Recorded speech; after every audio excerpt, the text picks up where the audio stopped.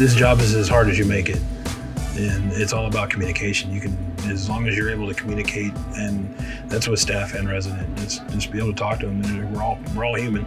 We all make mistakes.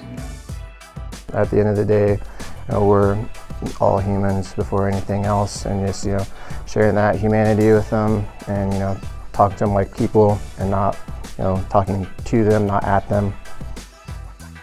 One of the points that we always try to make is our staff, they've committed themselves to sustaining a safe environment, a positive workforce, positive work environment.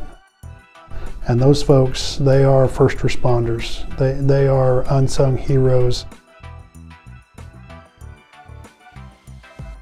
You definitely make a big difference here, not only with the staff that work here, but the offenders that reside here, because they integrate back into society.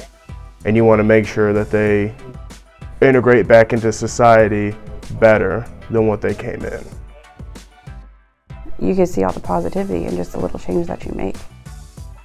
And someone has to be that person to guide them. I want staff that can communicate so they can help make that change. That's what I need. If you like people or if you love people and you can communicate, this is the job for you.